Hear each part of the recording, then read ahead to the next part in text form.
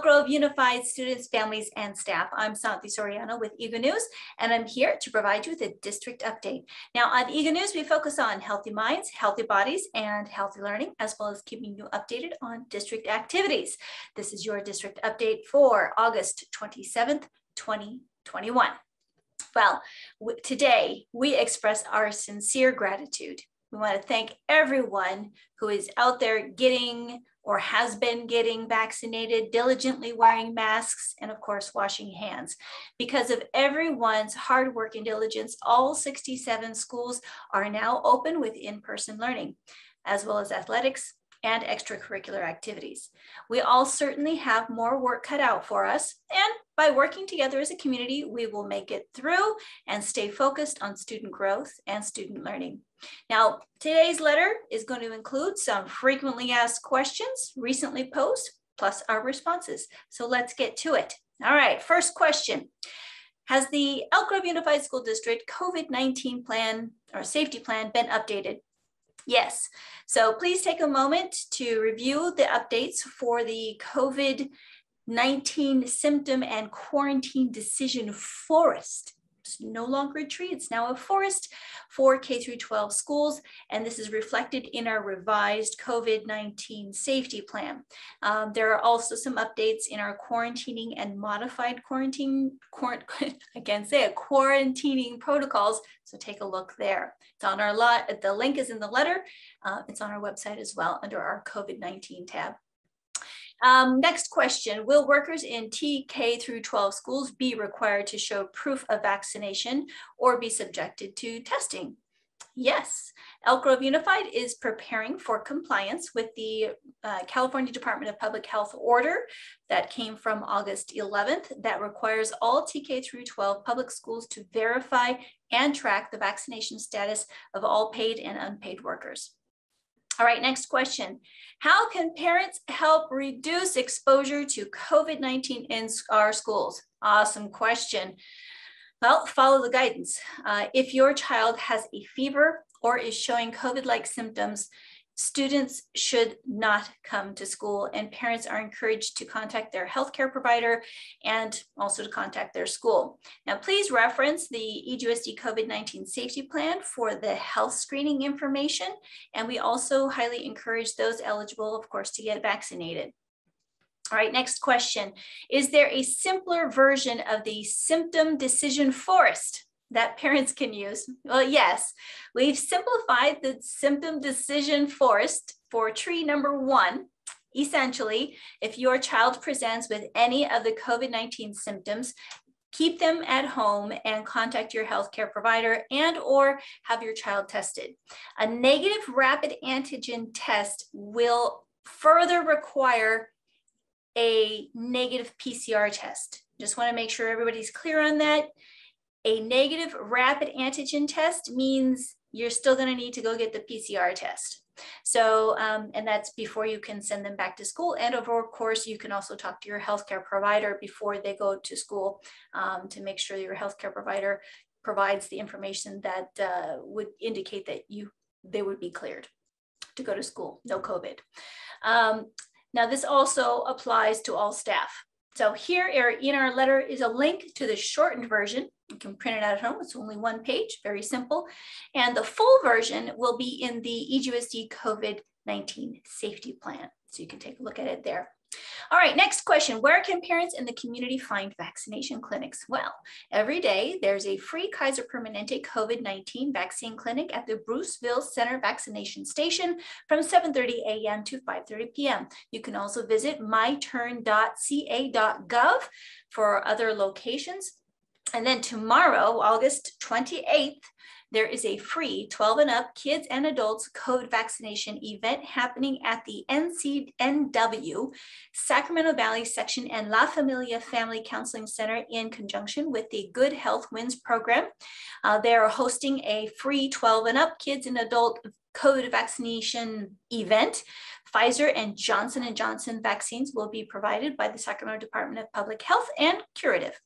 And the event will be held from 9 a.m. to noon at Mac Road Valley High Community Center. That's located at 7833 Center Parkway in Sacramento. And you can click in the link. There's a link to register. You can click there and get registered. And there's also a flyer that you can click on and print that out for more information.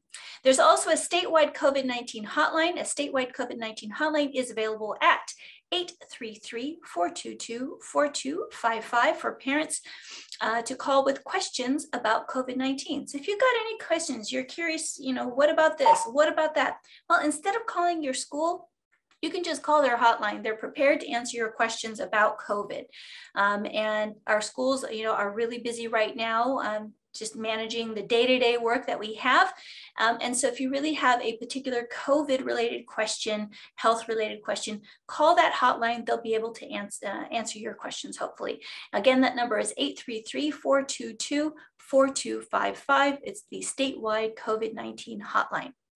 The hotline is open 7 days a week, Monday through Friday, 8 a.m. to 8 p.m., and on Saturday and Sunday from 8 a.m. to 5 p.m. All right. Last part of vaccinations, the Federal Drug Administration approved the first COVID-19 vaccine on August 23rd. The FDA approved the first COVID-19 vaccine. The vaccine has been known as the Pfizer-BioNTech COVID-19 vaccine and will now be marketed as Comirnaty. And for the prevention of COVID-19 disease in individuals 16 years of age and older. The vaccine also continues to be available under emergency use authorization, including for individuals 12 through 15 years of age, and for the administration of a third dose in certain immunocompromised individuals. There's the link to the FDA press release if you want to check that out too. All right, next question. Are there community testing sites parents and students can go instead of the school? Absolutely. Some schools are inundated with testing requirements for modified quarantine situations and may not be available for symptomatic testing. In these cases, you may get testing at any of these free community sites that are listed in the letter. There's a link there to the Sacramento County Symptom Screening Mobile Testing Site. So you want to check that out. If you have symptoms, you think it's COVID related, you can go to one of those testing sites to get your test. All right, how about at the school site? Is testing available at the school site? Well, currently testing is limited to students who become symptomatic at school, not before school. If they happen to be in school and they show symptoms or start to show symptoms, then they're sent to the COVID symptom isolation room. We call it the cozy room. And students also identified as close contacts are and placed on a modified quarantine and or for athletics, those students have access to testing at the school site. Now, parents can expedite the process of testing by providing an online consent, and there's a pre-registration link that we included in the letter that's going out today. So you can get pre-registered in the event that your child suddenly at school shows symptoms and is sent to the cozy room. Your consent would be there, and then students can get tested. And of course, that's only if testing is warranted while at school. All right, will there be a preemptive testing for athletics? Well, yes. According to recommendations from the California Department of Public Health and further outlined in the Sacramento County Public Health Supplemental TK through 12 guidance from August 6th, non-vaccinated individuals competing in high-risk sports should receive preemptive testing. So beginning the week of August 23rd, which was this past week, EGUSD fall sport athletes competing in football and water polo will need to test if they do not show proof of vaccinated status. Now, this testing will be conducted at our sites, similar to the testing all EGUSD athletes performed in the spring of 2021, earlier this last school year. All right, next question. During contact tracing, are protocols for athletics in outdoor environments different from indoors? Well, no. According to the Sacramento County Public Health Supplemental TK through 12 guidance from August 6th, close contacts in the outdoor setting should be treated the same as indoor close contacts with regard to quarantine recommendations. Okay.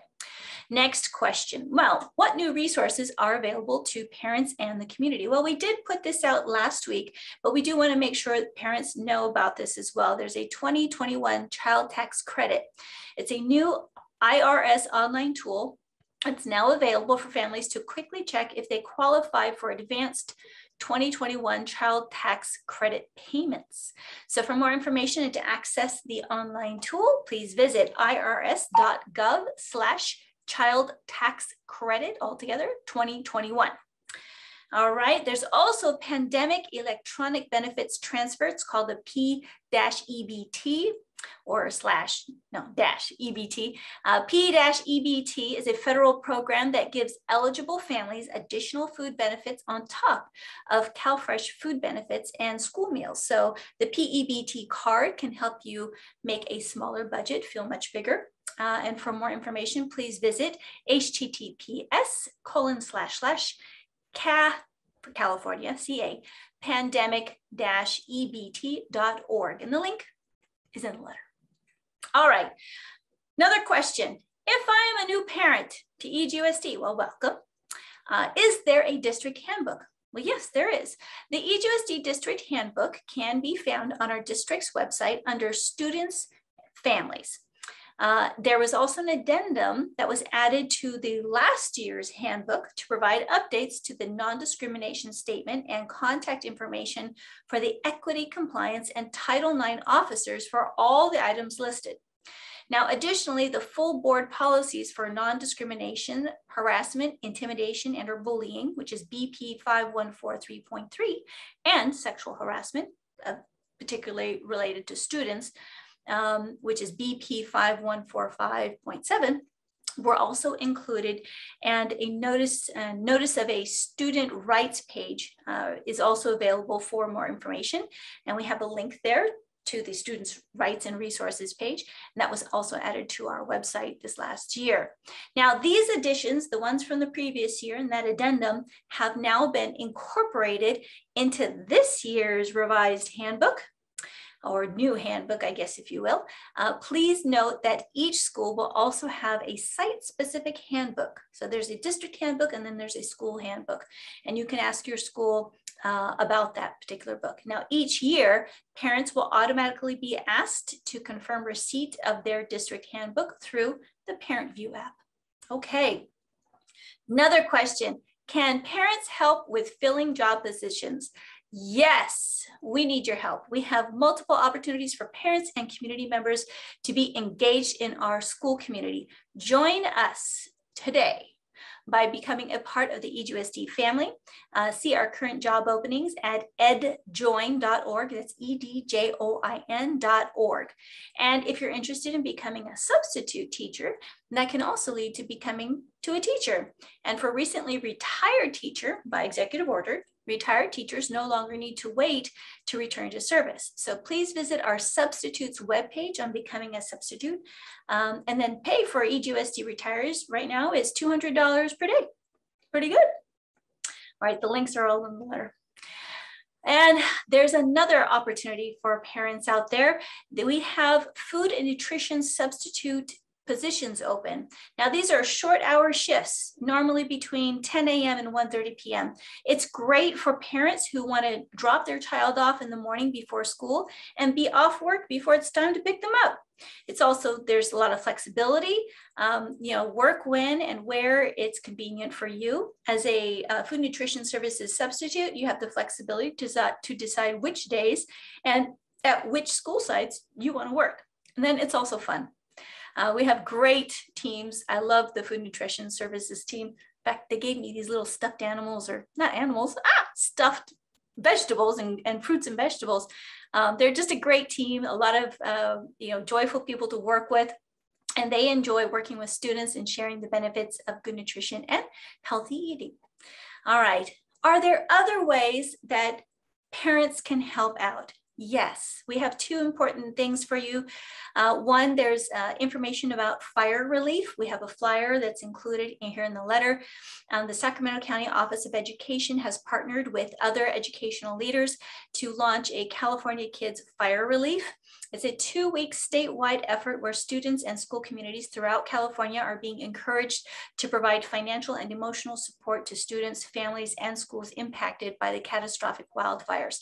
Students are also encouraged to send cards and personal letters of support and encouragement, which will be hand delivered to students and schools in their fire regions. So during this charitable effort, SCOE, which is the Sacramento County Office of Ed, is urging students and their families to send cards, personal letters, gift cards for food, clothing, gasoline, and also Visa gift cards to California Kids Fire Relief.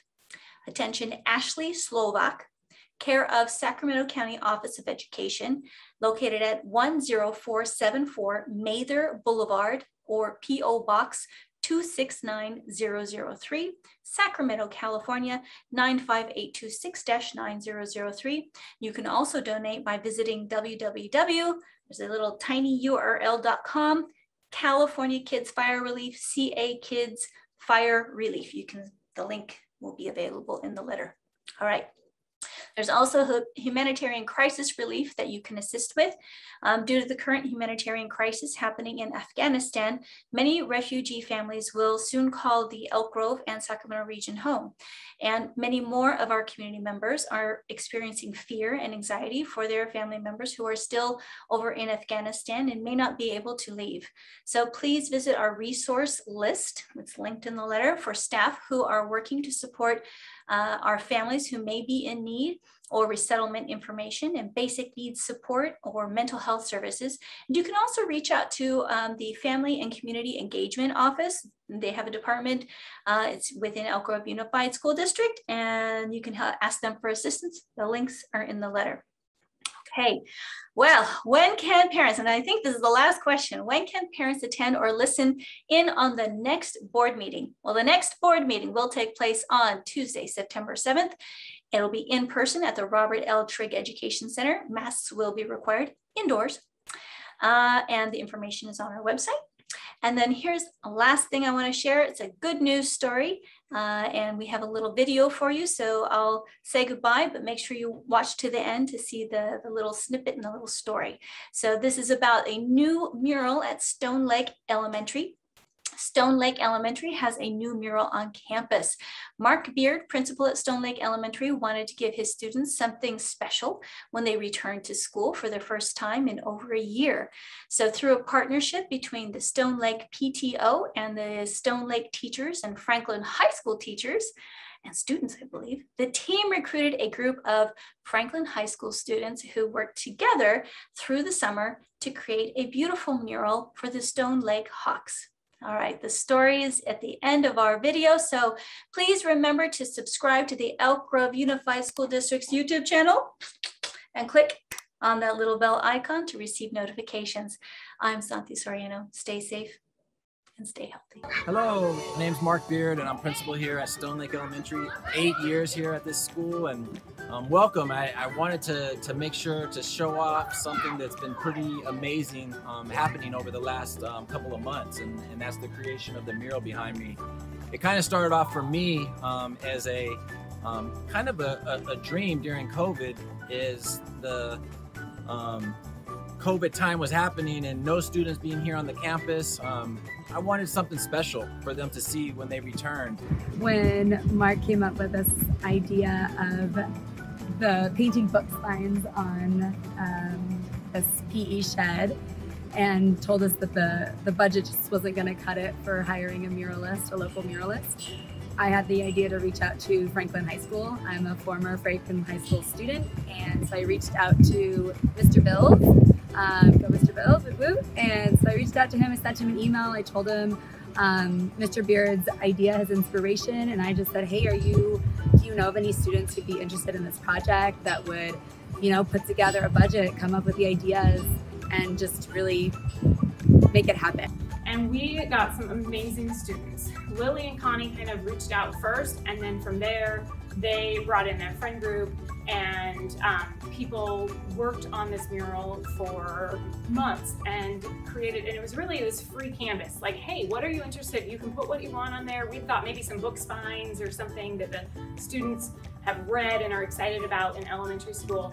And they blew us away because it not only was like book spines, but they would tip the book on its side and create an image around it, and went so above and beyond what we ever expected. And it's just beautiful. We knew that we wanted to do a book design, and that's exactly what we did. So we wanted to incorporate some characters, and I am very proud about the way it came out. I've never painted a mural before, but this was a really great opportunity not only to work on my collaboration skills, but also hopefully give the kids a piece of joy as they look at it. And the concept we went with was that they really wanted to do a lot of books because that's what they wanted the children to do, and they thought that would be easy because books were vertical and it fit the container, which was more of like an accordion style but also vertical. And conceptually, I was originally thinking the easiest way would be obviously just do all the books vertical and design the spines. However, I thought that would be too boring, so what I did was that I wanted each character to pop out of the book and be more interactive, and maybe have them interact with other characters from the other books. I got involved through the project through Connie. She was like, hey Isabel, you want to work on some paintings with me? And I was like, yeah! And then I went there and I think I spent a total of 116 hours working on the mural. So I was there a lot, like after work, I'd be there, and then when my job was over, there, and I'd fall asleep there, and I'd eat there, and I'd burn my back there. But we finished, and it's great. I really wanted to help out and have fun, and thus I decided to join and see what I could do. And seeing the result before my eyes, it really shows that, you know, where there's a will, there's a way. It was a lot of fun. I think getting to know like everyone was really fun, and we had a lot of like really fun experiences. And even though it was like really tiring and there was like, it was hot most of the days, I think overall it was just a really, really good experience. And you know, more than just like getting, you know, community service, it was really, really nice to just kind of make that kind of contribution, and we can just look at it now, we can just be like, yeah, we made that. So. Over the summer, I pretty much just worked on this mural the entire time. It took a lot of work and it was like really hot a lot of times, but it was really fun and I don't regret it.